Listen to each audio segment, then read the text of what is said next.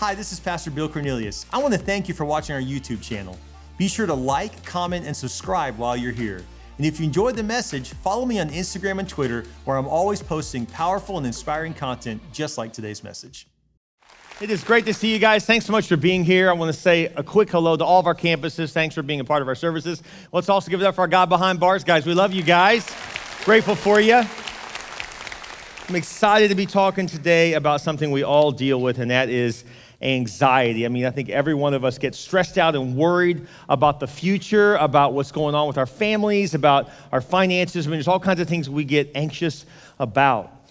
You know, there was a guy in the Bible named Paul that was also anxious, but he knew to bring it to the Lord. And so, in fact, in Scripture, the very first verse we're going to talk about, he wrote from prison. He spent years trying to get to Rome to share his faith. He felt like God led him to go there, but then he had all kinds of obstacles. He finally gets to Rome, and he thinks, this is it. I get to finally share what God's put on my heart. And as soon as he gets there, they arrest him. He's thrown in prison. And while he's in prison, he pens these words: do not fret or have anxiety about anything, but in every circumstance and in everything by prayer and petition, with thanksgiving continually to make your wants known to God. Wow. He's like, God, this isn't what I thought was going to happen. This wasn't what I planned on, but I'm going to trust in you. Would you stand to your feet real quick across all of our campuses? Because I think we should start this whole message today about anxiety by casting our cares upon the Lord. And so, you know what? Instead of being up all night worried, why don't you give it to God? He's going to be up all night anyways. So just give it to him. Let's just pray right now. God, we just lift our concerns to you. Before we even hear this message on anxiety, we want to give you our anxieties. So with your head bowed and your eyes closed across all of our campuses, whatever concerns or worries you have, whatever thoughts that are making you anxious, just give that to God. He knows the future. He knows what you need. He's aware of your problem. He's aware of what's going on in your family life, in your finances, and your career. He's aware.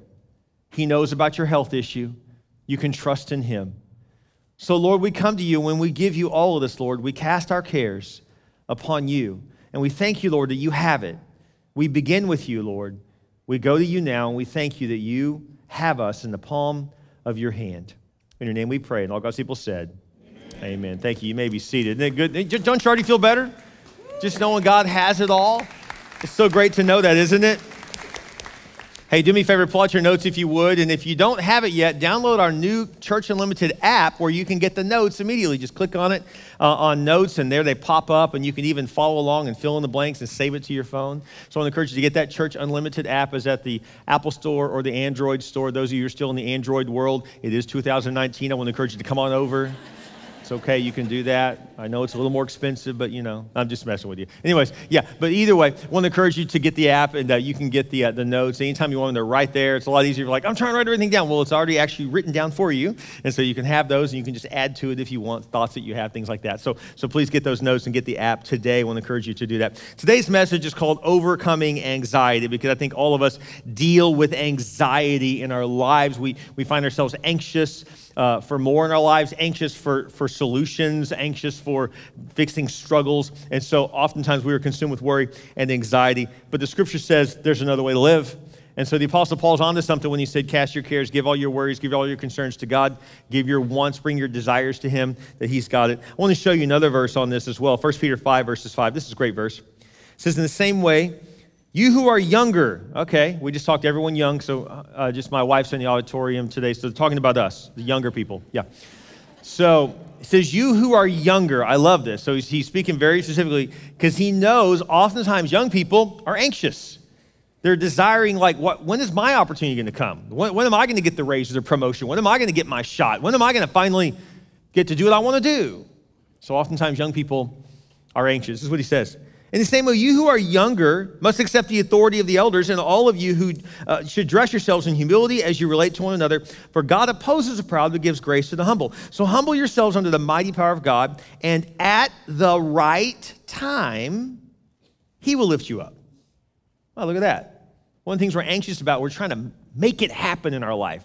Like, I'm still single, and I'm just going to go find someone now. I'm just going to finally get married. You can rush that if you want, but that may not go like you think. There's a process to everything, isn't there?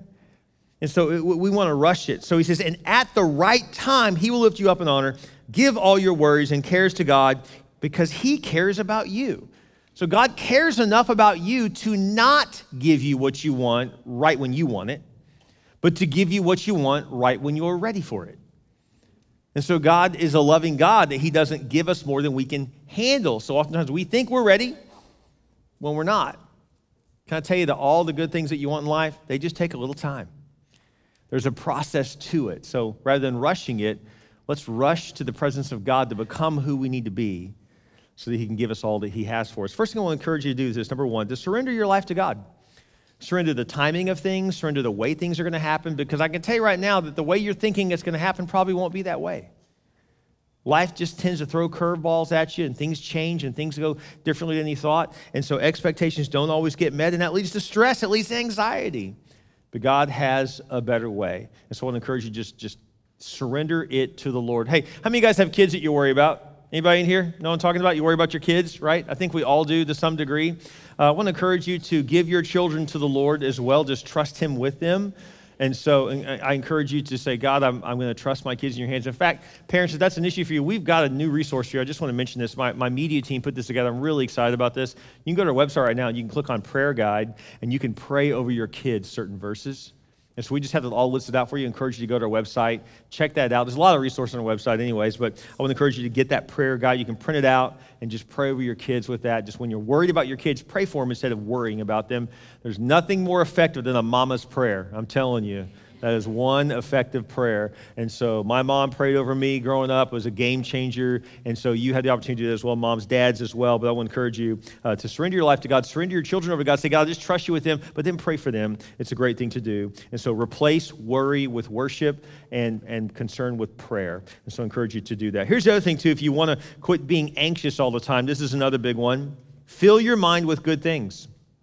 Fill your mind with good things. Oftentimes we find ourselves thinking about things that fill us with anxiousness more than good things. Look at Philippians chapter 4. It says this, finally, brothers and sisters, keep your thoughts on whatever is right or deserves praise. Things that are true, honorable, fair, pure, acceptable, or commendable. Practice what you've learned and received from me, what you heard and saw me do. Then the God who gives this peace will be with you. So we got to fill our minds with good things. Oftentimes we're anxious because we're filling our minds with things that make us anxious rather than good things. What you fill yourself with really matters. I heard about this guy, he was anxious, and he read an article that said the way to achieve inner peace is to finish all the things you've started. So he looked around the house and thought, what have I started I didn't finish? And so he said, before leaving the house this morning, I finished a bottle of red wine, white wine, Bailey's, Kahlua, and wild turkey, threw in some Prozac and Valium, and he said, I feel amazing. So we're actually not talking about filling your body with things like that. Instead, fill your mind with the good things of God. That's what God wants for you. Instead, I want to encourage you to do that. So fill your mind with the things of God. Hey, by the way, next week, we're continuing the series, but next week is all about life struggles. Like maybe there's something you say, well, the reason I am anxious is because there's a real issue that's not going away, Pastor. It's not just me being anxious, but I have a real problem and I can't seem to fix it. Next week is all about how to overcome life's problems. In fact, we're going to teach you a simple principle, always works. Really does. Doesn't mean it's always the exact result you want, but it always is effective. And so I want to challenge you to be here for that as we talk about how you can overcome life struggles. Simple principle, always works. I promise you. Come, be here next week. Bring your friends, bring your family. It works. We're going to help you overcome that struggle, whatever it may be. And so be sure to be here for that. So I want to just stop real quick and just say I may invite our police officers in today because they need to write tickets to every one of us for disturbing the peace. We keep disturbing our own peace. Let me ask you this. What are you watching or who are you listening to that's disturbing your peace? Oftentimes, we don't even realize it, but what we watch, what we listen to, what we're following, we're disturbing our own peace that we could have. So not only do we need to fill our minds with good things, would you write this down, number 3? We need to limit negative sky is falling media and people. There are certain channels that I will not mention that will scare you senseless if you watch them all the time. They're always telling about how the world's falling apart, everything's going to whatever, it's just like everything's falling apart. It's all bad. I want to really warn you this. We're entering into political season, and so I want to warn you on both sides of the aisle not to listen to fear tactics. That they just try to scare you that you got to vote for me or the world's going to fall apart. It's like, that's a pretty good sign I shouldn't vote for you if you're trying to scare me to death. And so I just want to encourage you with that. Again, I'm not trying to pick on any particular side, but there really is a lot of doomsday politicians. Everything's going to fall apart. You got to vote for me. Which, first of all, the arrogance of like, oh, so the whole world's crumbling, but you're the Savior. I'm pretty sure the Savior already came, and his name is Jesus. So let's trust in him and let him guide us. So your vote counts, your vote matters, you should vote, but just know that at the end of the day, politicians aren't to be fully trusted. Jesus is to be fully trusted. And so I just want to encourage you with that. No matter what side of the aisle you're on or if you even care, I just want to encourage you to limit yourself from people who are just making you scared all the time. Just want to challenge you. Also, I would also warn you of doomsday preachers. Same thing. People that are always the world's falling apart, or doomsday people that just always thinks everything's unraveling all the time. And limit yourself from the exposure of hanging out with people who are just always negative and just make you scared all the time. Now, if you are that person, you say, you're kidding me? You literally just told my kids not to call me. You just told right? If you are that person, I want to challenge you on this to go back in your own history and figure out where you got that from. Because I promise you, somewhere in your history, you were heavily influenced by someone who was also fearful. And replace that with faith. Fill your mind with positive preachers, positive authors, positive TV shows and movies that fill you with faith, that are redemptive in nature, because God does have a plan for your life, and he doesn't want you to be so filled. See, here's the thing. If you're filled with fear, you can't have faith and fear at the same time. You're going to be one gear or the other. It's not both. You're either full of faith or full of fear. I want to encourage you that it's like a car. When you put it in reverse or drive, you can't do both of those at the same time. I heard a message from my son, Mason, this last Sunday night. He said that, so I'm quoting my son. It's really true. You can't have faith and you can't have fear at the same time. It's one or the other. Choose faith today. Don't choose fear. So I just wanted to quote that very popular preacher and theologian, Mason Cornelius. So stay away from people who appeal to your fear and hang with people who appeal to your faith. Does that make sense? So right now, listen in a positive way instead of writing down negative people. Right? Don't do that. Please don't do that. Why don't you write down 3 people that just appeal to your faith? Just that they just fill you up. You're like, man, every time I'm around them, I just feel invigorated and ready to just take on life. Name 3 people right now, and you're like, you may know them personally, you may not. They just may influence you somehow. Write their names down and just make an effort to follow them and to pursue them, to be connected with them, just to hear what they have to say. I want to encourage you. Certain preachers do that for me, certain authors. And so I just want to encourage you. I try to go to websites that aren't all about fear and doom, but websites that encourage me, build me up, teach me new skills to be better at what I do. And so I want to encourage you to do the same thing. So limit negative skies falling thinking and fill your mind with the right thoughts, therefore being around the right people. This one may surprise you next, I want to say, but this has a lot to do with us being anxious. I want to challenge you, number 4, to reduce debt. This is the 3rd service I've missed that scripture. Let me back up. Matthew chapter 6:34 says this. Therefore, do not be anxious about tomorrow, for tomorrow will be anxious for itself. Sufficient for the day is its own trouble. So that's why I was encouraging you not to be filled with negative thinking. They're always telling you about tomorrow's going to be horrible and the whole world's coming to an end. That's ridiculous. First of all, they don't know the future. So how can they dictate that? But number 4, reduce debt. Look at Proverbs 22 says, the rich rules over the poor, the borrower is a slave of the lender. I don't know about you, but I'm not pro-slavery. I don't want anybody to be enslaved. We used to call it slavery. Today they call it human trafficking. It's the same thing. It's slavery. Why in the world, if we're so against slavery and human trafficking, as we clearly should be, why would we then choose to enslave ourselves with too much debt? So I want to encourage you, don't do that. It just hurts you. I want to even go a step further. It's popular to say things like, pay off that debt. That's a good thing. And I agree with all that. But let me just get real practical with it for a second too, because sometimes this step may seem a bit embarrassing. We need to get over that. There is nothing wrong with downsizing. See, in today's world, all the preachers are, it's just faith and get that bigger house and bigger car and this and that. And it's like, yeah, that's great if you can afford it. But if you can't afford it, then don't get a bigger house and don't get a new car. And, don't buy a bigger boat. Don't even buy a boat if you can. In other words, why don't you downsize if you need to? If you don't need to, I'm not suggesting you do it just to do it. But my point is that if you are always worried about money, that means you've over-indebted yourself. And so I would encourage you to get out of debt. I mean, Dave Ramsey goes as far as to get out of all debt other than a mortgage, which is great. If you can do it, I think it's great. But even if it just money's on your mind all the time, you may be driving a little too much car, living in a little too much house, wearing a little too nice clothes. In other words, look, I'm all for, I hope you have all that and more. Just want you to have it when you can afford it so you're not worried about money all the time. Life doesn't consist of things. It just doesn't. Just make sure you own your stuff and your stuff doesn't own you. And so I just want to encourage you, it's okay to move from a larger house to a smaller house. It's okay to go trade in the newer car for a cheaper car so you have a less of a car payment. But Pastor, if I do that, I'm going to lose money. Yeah, you own a car. You're already losing money. Cars are a losing proposition to begin with. You're already losing money because they break down. I've never seen a car really go up in value. That doesn't happen unless you hold on to it for 100 years and never drive it. But most cars, lose value. And so you say, well, but I'm going to lose value if I go trade it in because I just bought it a year ago, but I really can't afford the payment. Go ahead and trade it in and lose the value because right now you're losing money and sleep. I'd rather you just lose a little bit more money. And so that way you're not anxious because of over-purchasing. I've done it before. I'm sure you've done it as well. It's very easy to do. The average American has $38,000 in debt that's not a mortgage. That's student debt, credit cards. We're just getting ourselves in trouble, guys. Life is too short to be spending all your paycheck just on debt reduction.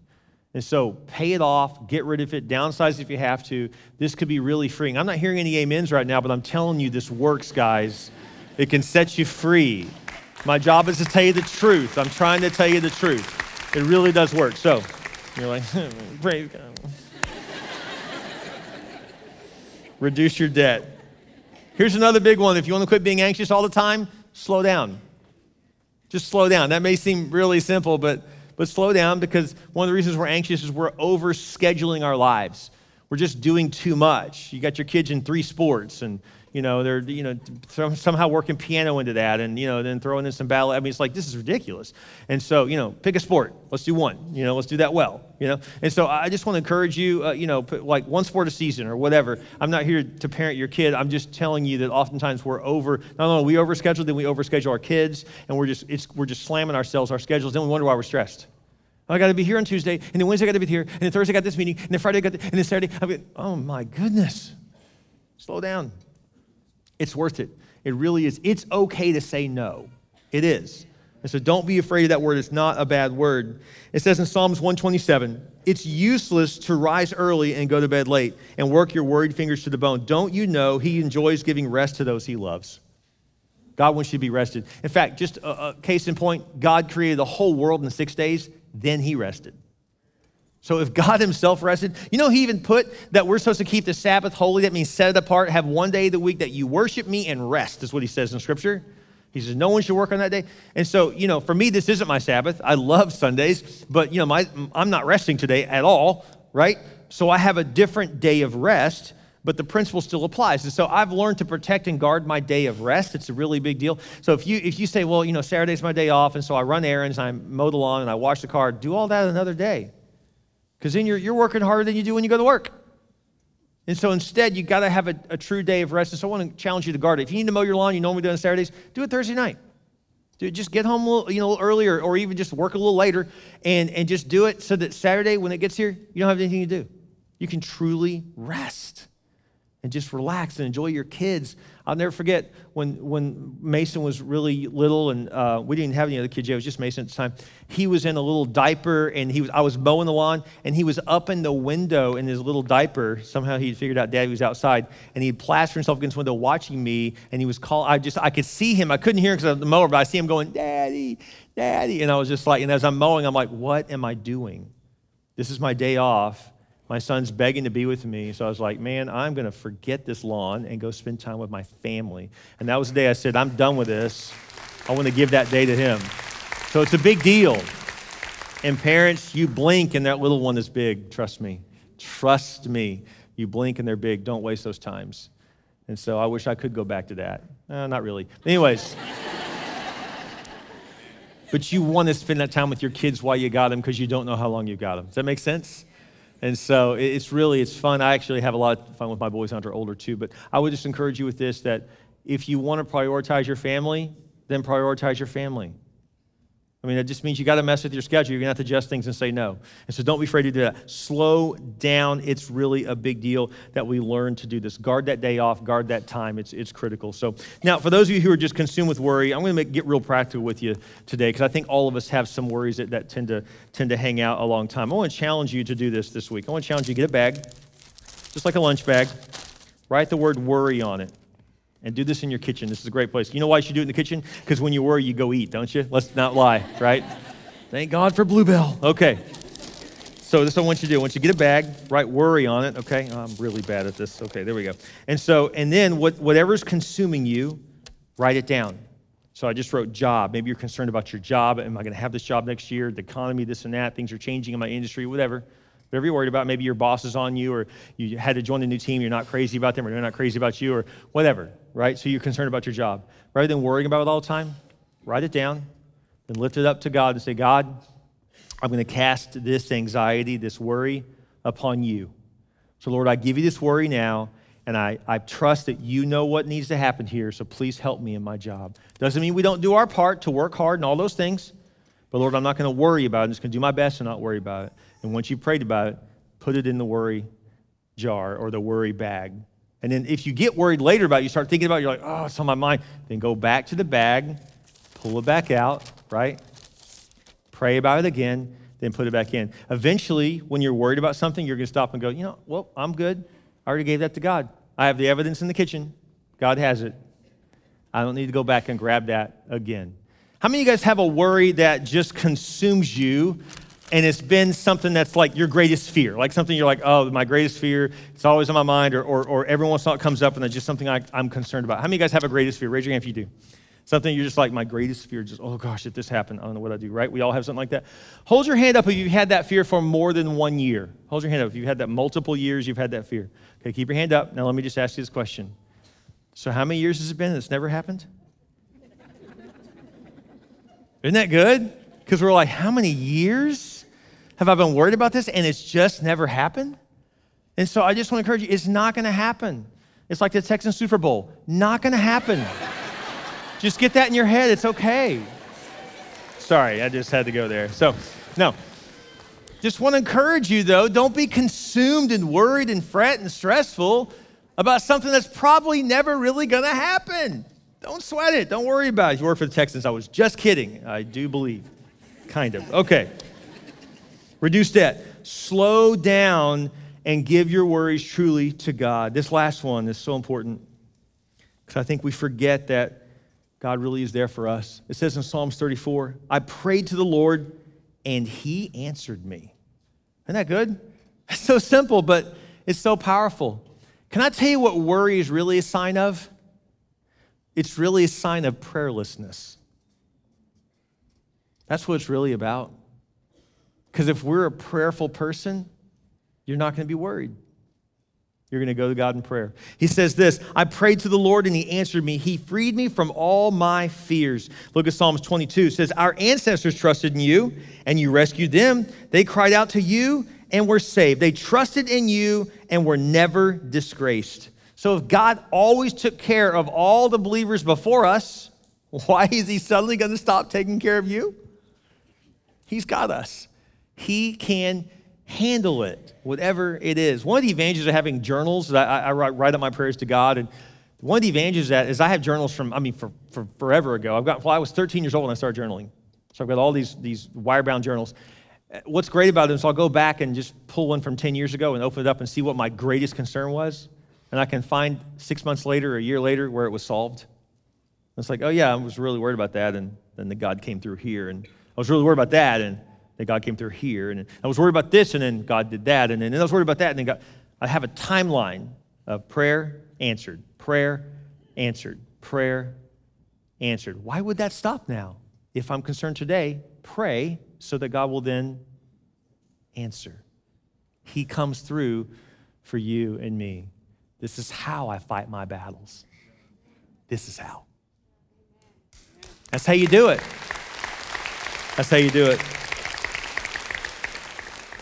George Moeller Massena was one of Napoleon's generals. They showed up one morning, a Sunday morning, with 18,000 troops to attack a small Austrian town. This is true history. That small Austrian town, the elders gathered. As soon as they saw it became daylight, they saw this horde of soldiers and realized it must have been one of Napoleon's armies coming to destroy them. As the town elders gathered together quickly to decide what to do, essentially their city council, they're trying to figure out what to do. One of the men on that council was the pastor of the local church in that city. And as they were just frankly preparing to die, preparing to surrender themselves in hopes that they could just become their slaves and not be killed, the town pastor said, before we do that, it's Easter morning. I feel like if this is really all we're looking at doing, can we at least have church first? And they're like, why? And he's like, no, this is why we need to have church. So I say we have church. What can it hurt? I mean, might as well call out to God. So he goes to the church, and that morning he rang the bell to say church was happening that morning. And as he rang the bell, what he didn't know was that all those French soldiers thought that that bell ringing meant that the Austrian army was coming, and they all scattered. When you choose to go to God in his house, he will scatter your enemies. He will take care of things for you. Put him first. Depend upon him. Let's pray. With your head bowed and your eyes closed, will this be your battlefield today? Will you choose to worship him? Will you choose to trust in him? Will you choose to trust your fears, your anxieties, your worries? He's got you. He's got it. He knows. He's aware what's going on in your marriage. He knows what's happening in your finances. He understands and knows what's going on with your child. He's aware of your health issue. He knows of your concerns. With your head bowed and your eyes closed, would you just turn that over to God today? Will you give that worry, that concern, that fear to him? And just tell the Lord, I trust you, God. I don't know the outcome, but you do. And I trust my life in your hands. You have a purpose and a plan for my life, and it's a plan to prosper me, not to harm me. You will bless me. I know you will, Lord. I trust in you. With your head bowed and your eyes closed, if you've never received Jesus to be your Lord and your Savior, to be honest with you, if you don't know Christ, I don't know how you do life. I honestly do feel bad for you if you don't know Jesus, because you don't have an answer, and you don't have anyone to call upon, and you are on your own. But you don't have to be. If you'll call out to the Lord, he will answer your prayer. He will bring Christ to you. See, Jesus died on the cross for you. He paid the price for your sins and for mine. And since we have done wrong, we don't get to go into heaven because you got to be perfect to get there. Or you can go in on Christ's record, his sinless, stainless, perfect record. Why don't you receive what he's done for you? He went to the cross. He died a criminal's death, yet he had committed no crimes against God or humanity. He died for our crimes, for our sins. Then he rose again, proving that he's God. Now he waits for you to receive him. You can pray this very simple prayer. You can receive Jesus as your Lord and your Savior. It's personal. Right now, pray this prayer with us. You can say, Dear Jesus, I realize I need you. I believe you died for me. I believe you paid the price for my sin. And I believe you rose again. I ask you to come into my heart, be my Lord, and be my Savior. I repent of my sins. I put you in first place. Thank you, Jesus, for saving me. In your name we pray. Amen. Isn't God good?